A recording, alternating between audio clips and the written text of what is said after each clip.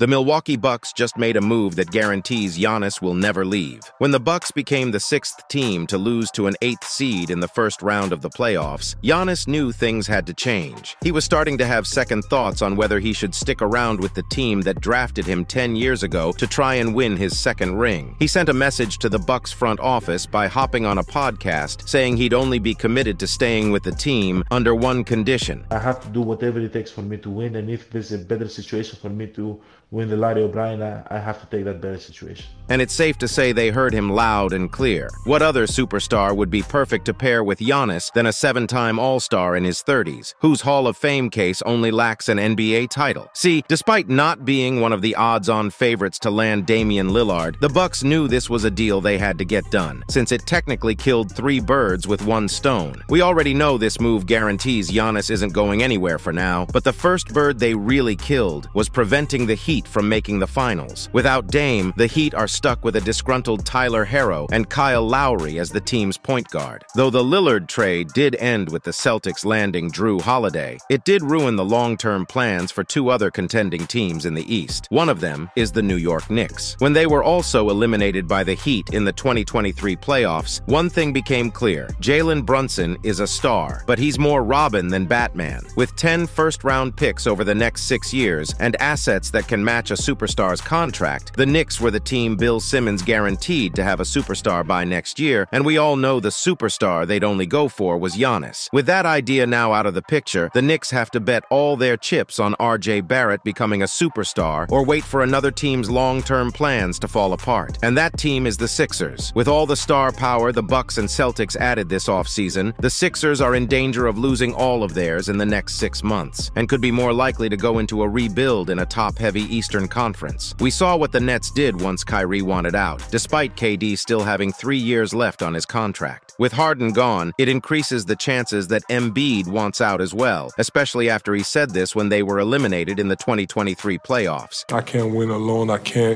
Me and James, we just can't win alone. That's why basketball is played 5-on-5. So, we just need everybody to just try to keep finding ways to get better. While this still doesn't guarantee the Bucks will win the title, it's already done enough to make it easier for them to breeze past the East, weakening the futures of 3 other teams all at once in one genius move.